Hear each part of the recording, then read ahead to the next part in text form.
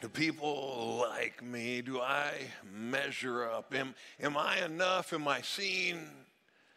Does anyone really care? Does anyone even really see me? Those are deep questions that we struggle with. Some of you may say, well, I don't really care what people think. And you're lying. You do just like anybody else. We all put a persona up. Some may put that persona up of the gruff, tough person, and others may put up, I don't care about anything, and we're all trying to find a place to be seen, to be heard, to be known. It really begins on the playground as kids. Now, some of you are chuckling right away because we're like, oh yeah, it's the kickball, the dreaded picking of the teams. Now, some of you see a ball and you're like, ooh, the kickball, I want to play. Let's get a team picked. And well, yeah, you were probably the guy that had the mustache and the driver's license in middle school, and you're naturally athletic, and it's all easy for you, and you got picked. Some of you are going, well, Barry, you probably were that. I'm like, no, I was the chubby little boy that didn't run fast enough, so I wasn't picked at the top of the order either. And, the idea of being chosen is a big deal. And it's amazing some of the hurt that can hit a little child, even at that young age, just of being picked last. Or not only last, it might be the double worse last, where it's like, okay, you're on my team. Unwanted, unloved, and that stuff hurts, and it goes deep within us. It can happen for a myriad of reasons. It can happen because of your gender. It can happen because of your race. It can happen because of your athletic ability or lack thereof. It can happen because of your appearance doesn't quite meet the social standard. It might be you have the wrong haircut. It might be that you posted the wrong thing. You said the wrong thing. Maybe you don't do as well, or you don't come from as well of a family. Maybe you're from the haves or the have-nots. There are so many ways that we found to devalue people in our effort to try and find value for ourselves. I wish that I could say this was going away and that it was less today than it used to be, but unfortunately I see it growing. And research has shown kind of part of the problem, not the only problem. The main problem is the heart of people. The heart of people is we're sinful, we're broken, we're insecure, and then we reach out and try and tear someone else down to build ourselves up. Isn't that crazy, the 21st century, and we still think that we have the right to take from someone else so that we can find value. Research has shown that there's a common thread in anxiety and depression that really tends to be very common. The higher social media presence you have, the higher your risk for anxiety and depression goes. And yet people argue with that, oh no, it's great, and I have friends and I have more connections and people know it, and there is good that can come out of media. Don't get me wrong. Just here at the church, my goodness, the amount of the potential to share the gospel because of media blown me away. I got some stats from 2022, and UCC has been able to reach 160,000 accounts this past year. We have 7,000 followers, 15,000 sermons were listened to, 5,000 people actually engaged and watched on the weekend. Then at some point from 38 states and 18 countries. This is incredible to me. From all over the place, Philippines to Germany to Poland, down in Kenya, Zimbabwe, and then covering the United States. Is that amazing? You know why? People go, wait a second, why? In this mud puddle in the middle of the United States? What? Well, we have a very specific audience here because of our military and our student population, we have people all around the world who tune in, and we send them out, and their family is out there. It's just amazing that we get to have that audience. But you bring it back to the social comparison that's going on that makes it rough in my life. Yeah, there's good there. But in my life, when I see you post, I see your highlight reel. I see the best of your marriage, the best of your family, the best of your kids. Hey, and your kids never make mistakes on social media. Your spouse just adores you on social media. Hey, and you have all these wonderful things going on. And I know my reality. That sometimes my wife and I argue, and sometimes my kids and I, we don't get along and we fight. And I know, oh man, I know me, and I know my mess. And, you know, long before social media, Roosevelt said, comparison is the thief of joy.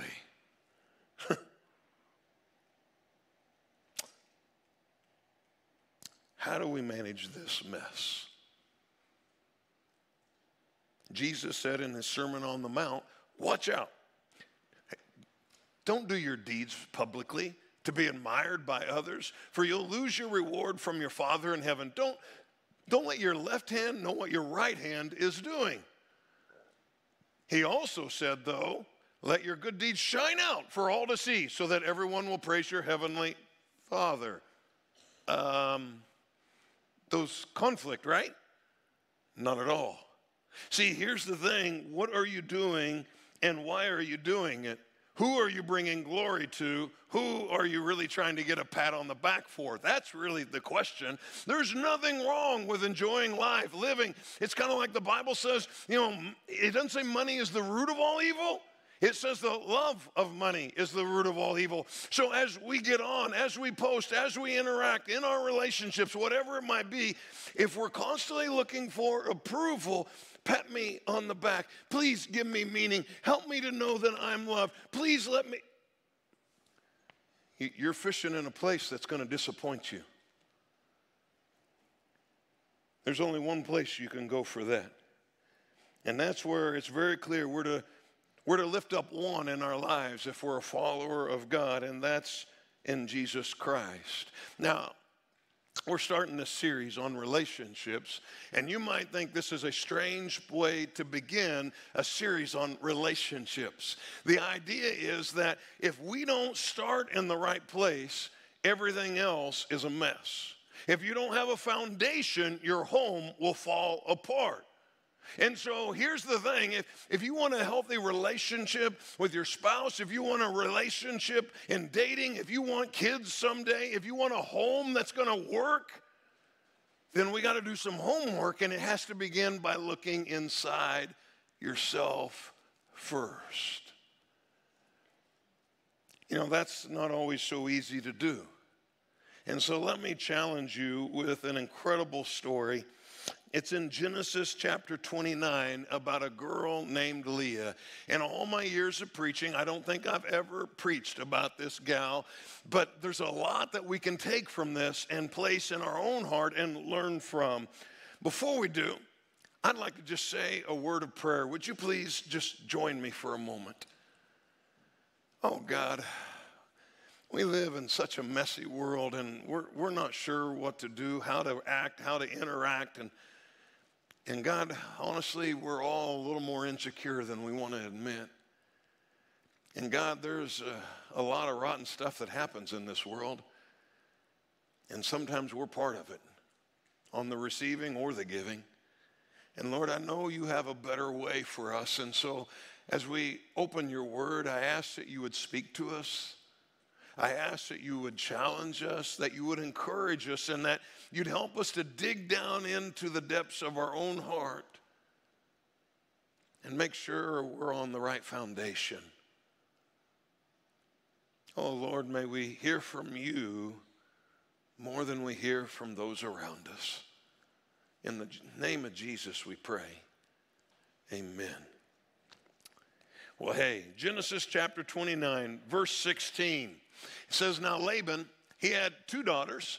The older daughter was named Leah, and the younger one was named Rachel. There was no sparkle in Leah's eyes. You get what they're saying. It's the politically correct, nice way of saying she wasn't very attractive. He's not saying she had cataracts or had a problem with her eyes. He's saying she wasn't very attractive. In comparison, she had to live with her younger sister, who was beautiful and had a lovely face. So poor girl, here's her time to shine in the Bible, and we get known for she's the unattractive one with the very attractive younger sister. So Leah ends up being a poster child for a struggle that you and, well, all of us tend to really struggle with. And I tell you, as a dad who's married to a beautiful woman and 3 lovely daughters we've got to raise, I've seen how this pours out, and especially the female side of life. But it hits men, it hits women, it hits all of us. You know, here's the thing, ladies, I know that you might have the desire to feel more like Rachel, but you probably feel like Leah. You kind of are like, oh man, when Ed Sheeran sings, man, he sings out, you look so perfect. I wish he was singing about me. Somebody would sing that way. But not many actually feel beautiful. Could I even let you in on a secret? The ones that you look at online and you go, oh, they have it all. No. I don't think Rachel felt like Rachel. And even if we cover up the feelings that we struggle and try and portray this confident exterior, usually it's just showing an internal struggle that we fight. Because society has overemphasized the external so much that we've glorified the external at the expense of almost every person now. You know, Leah's story actually gets pretty painful. And you see her striving for value, striving for firm affirmation and for love, and enters in who ends up being her husband, Jacob. But the problem is Jacob loves Rachel. Jacob, just my quick reading evaluation at first, he's kind of shallow. But this should pick up in verse 18. It says, Jacob was in love with the younger sister, Rachel. He goes to her dad and says, I'll work for 7 years if you'll give me Rachel, your younger daughter, as my wife. I'm so thankful when I went to my future father-in-law, I didn't have to work 7 years at the newspaper he was at. Laban's like, good, let's shake on it. I don't really have anybody better else to send her off to. Some dad, he's just getting a business deal. Stay and work with me. So Jacob worked 7 years to pay for Rachel. But his love for her was so strong that it seemed to him but a few days. Barf, that was like a Hallmark Christmas movie. I'm just like, I am so thankful. We're going to celebrate of marriage. You know how long 30 years of marriage feels like? It's, well, thank you for the applause. But you know how long 30 years feels like of marriage? 30 years. And for Marcy, maybe 40. But here's the thing. 7 years later, it gets really weird. Leah, now, poor girl, she gets worked into a scheme of dad, and dad, Laban, actually does a switcheroo on Jacob on the wedding night. And so I'm just going to give you the PG version. Jacob ends up being with Leah instead of Rachel, and he wakes up the next day, and he must have been sauced the night before. Something was going wrong here because he's like with the wrong person, and then wakes up, and this is kind of what happens. The Bible continues, Jacob woke up, it was Leah, and he starts raging at Laban. What have you done for me? Done to me? 7 years I worked for Rachel. Why have you? Can you imagine poor Leah? It wasn't her fault. She got stuck into the scheme. Dad sends her in instead. She sleeps with the guy. She wakes up going, oh, I pleased him last night, I think. And then he's raging and angry at her. And Laban, oh, well, it's not our custom here to marry off the younger. No, No sorry. No, I lied to you. No acceptance of that. Well, it's just our custom. We marry the younger daughter ahead of the firstborn. But wait until the bridal week is over, then I'll give you Rachel too. Now, first of all, I know that's just pretty wrong sounding, but this is a time in culture when polygamy was still happening, and it was sad. The value of a woman was very low at this point. But you see the real heart of dad come out next. Hey, I'll give you Rachel too, provided you promise to work another 7 years for me. Business deal. So Jacob agreed to work 7 more years. After all, it's just a few days. And a week after Jacob had married Leah, Laban gave him Rachel too. Oh, I can't fathom messing with my daughter's hearts like this, first of all. I'm just like, Laban, that was so messed up. And this poor girl who's not wanted, she's recorded in the Bible as unlovely and unloved now. Sister is living in the house who was the one chosen before her, and Jacob really has the hots for her and not for Leah. Even God ends up looking in and going, oh man, I feel bad for this girl. Very important first 4 words of the next verse. Verse 31 says, when the Lord saw. That just jumped out to me this week when the Lord saw. I'm so thankful that we have a God who looks down into this messy world and he sees your hurt, and he sees mine, and he sees your pain. He sees what you're going through. He steps in, and he cares more than we ever realize.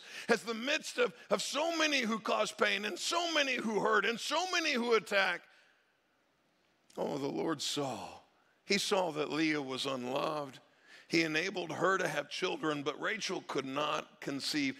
Now, some of you might not realize the cultural significance of this. This is massive.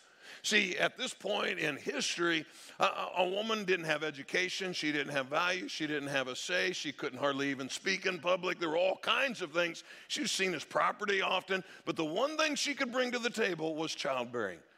So we have Rachel on one hand, all beautiful and lovely, nice figure, good face, all that stuff. And then the unsparkly-eyed one, poor thing. But she can have a child. So she's pregnant. She gives birth to a son. She names him Reuben. And she says, the Lord has noticed my misery. And now my husband will love me.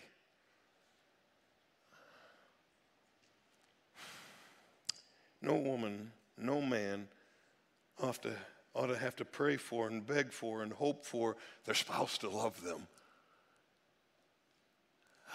She ends up going through this 3 times. She has another son. She says, oh, the Lord, oh, I thank you, praise you, and now my husband will love me.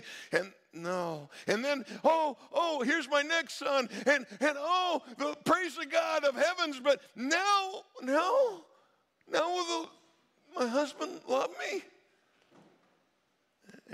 And no, it doesn't happen again. She's waiting for her love, using the only thing that she has as a tool for her to use to try and gain the love of a man who loves someone else. Let me just say, people are dumb. They're fickle. And I know some of you are going, wait, Barry, Pastor, you just did a whole series and you talked about our identity in Christ, and you said that we're a masterpiece, and now you're saying I'm dumb and fickle. Which one is it? Yes. You know, the Bible's very clear that all have sinned and fallen short of the glory of God. We don't come out of the womb and just say, hi, Mom, hi, Dad, I'm here, and I'm going to be the best. No, we come out screaming, kicking, and we stay screaming and kicking, and we fight God, and we fight people, and we're sinful at nature. There's good, some in us, but there's bad in all of us. And it's when you're redeemed by the blood of Jesus Christ, when you found purpose in the gift and the grace of the cross, when God adopts you as his own and he begins to mold you as the potter does the clay. Yeah, some amazing thing happened, and you are, at that point, a masterpiece in the hands of the master. But when it comes to the heart of people, if you try and find your worth and your value and your approval in people, no matter who it is, you're setting them up for failure because they're not able to give what you want. You know, I want to jump to an interaction that Jesus had in the New Testament with people. It's found in John chapter 2. Just going to run there real quick here. Because of the miraculous signs Jesus did in Jerusalem at the Passover celebration, many began to trust him. But Jesus didn't trust them because he knew all about people. See, he also knew that as you fast forward in the account of his time here on earth, that the exact same people who would shout out, "Hosanna, King of Kings, glory in the highest," would just a few days later shout, "Crucify him, crucify him." And they did that for the Son of God. And they'll do that in our life as well. And unfortunately, at times, you do that. See, God sees Leah. He sees her hurt, her pain, that she's unloved, and God loved her. That's where you find love. See, he's the groom, the real groom. You know, in Ephesians, the Bible says that he is the groom. We are the bride as the church, his people, his family, his followers, that he is the groom that lays his life down for us. See, he's a father to the fatherless, a husband to the husbandless. He is that good as a God. The Bible gives a summary of his love and pursuit of all of us, saying, you know, "I have loved you, my people, with an everlasting love, with unfailing love. I have drawn you to myself." That's how good our Father is. Hey, beyond that, see, it says, see how very much our Father loves you, for he calls us to be his own children into a family. That's where you find worth. But God showed his great love for us by sending Christ to die for us while we were still sinners. Do you catch that? Yeah, you're messy. Yes, you're broken. Yes, you have pain. But while you're a sinner, Christ died for you because he loves you that much. The most known verse in the Bible for this is how God loved the world. He gave his one and only Son, so that everyone who believes in him will not perish but have everlasting life. See, there's one place you can find love, acceptance, peace, and joy, meaning, hope, and that's found in God alone. Wherever you are, in Poland, in Thailand, if you're tuning in from Zimbabwe, if you're across the United States, wherever that might be, please hear me, God loves you. Whether you're male or female, whether you're black, brown, or white, whether you're young, whether you're old, whether you're athletic or not so athletic, whether you have a high IQ or low IQ, whether you have degrees on the wall or no degrees, whether you're someone who works hard for a living or someone who thinks hard for a living, it doesn't matter. God loves you. And he wants so much more than what this world can offer. And he's offering it to us. And yet, if not careful, we're grabbing here, we're grabbing there, we're grabbing over here, we're grabbing back here.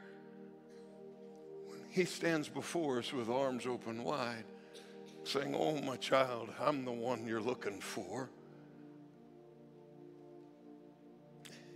And oh, we might acknowledge him on a Sunday. We might acknowledge him on a special day. We might. But deep down, we want more.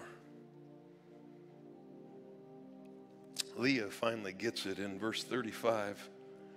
It says, once again, Leah becomes pregnant. She gives birth to another son. She named him Judah. Side quick note. You remember the Lion of Judah? You know what comes out of the Lion of Judah? The Lion of Judah. God delivers his son to the world through her lineage. And then she says, now I will praise the Lord. I love that. Hey, this beautiful picture with a little bit of, I sense a little defiance there. She's like, the world may think I don't have sparkly eyes, whatever that is, and my husband may not love me. My kids can't define me, but one thing I will do, I'm going to praise the Lord because he sees me. Isn't that good? That's what we need. That's the heart of our God. And so, let me just share a quick quote with you. C.S. Lewis, in his book, Mere Christianity, years ago wrote this. Most people, if they had really learned to look in their own hearts, would know that they do want, and want acutely, something that cannot be had in this world. There are all sorts of things in this world that offer to give it to you, but they never quite keep their promise. You're going to have relationships, you're going to have social media, you're going to have schools, you're going to have jobs, you're going to have all kinds of things that are going to offer you something they can't quite deliver. They're not bad in and of themselves. It's just we put them in a place to find hope and peace and meaning, and they're not designed for that. C.S. Lewis continues saying, God made us, invented us as a man invents an engine. A car is made to run on petrol, and it would not run properly on anything else. Now, God designed the human machine to run on himself. He himself is the fuel our spirits were designed to burn, or the food our spirits were designed to feed on. There is no other. You're not going to find peace or happiness or joy or purpose or meaning in anything other than God himself. Are relationships important? Absolutely. We're going to talk about where to look and where not to look next week. We're going to use a great bad example in Samson. We're going to talk to them about that dating idea. We're going to talk about marriage. We're going to talk about parenting. We're going to talk about legacy and what the relationships are. All that's important. But none of it will matter if you don't deal with the vertical side of life, where your identity is coming from here. And then his goodness, his purpose, his love, his grace, his all can overflow out of you and to others around you. But they can't give you what only he can give you. So my hope is that no matter how much you have struggled with this, whether you come in broken today, whether you're fairly secure, that whatever happens this week, no matter where that pain comes from or joy comes from in your life, that you'd turn as Leah did and just say, okay, now I'm just going to praise the Lord. People may not like me. People may not care. People may say horrible things. I'm going to praise the Lord. See, their opinion really doesn't matter at the end of the day. There's only one, the audience of one, that really matters. Live for the audience of one. Would you pray with me? God, I thank you.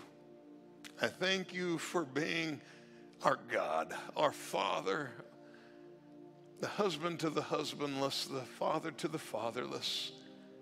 You give hope. You give grace when we don't deserve it. You give meaning when we're lacking this meaning. You give us a purpose for the future, to something to live for beyond just making a buck. And I'm so thankful. God, I ask in the name above all names, the name of Jesus Christ, that you would do a work in the hearts of each person listening. That you would help us to just choose to praise you no matter what happens from this world.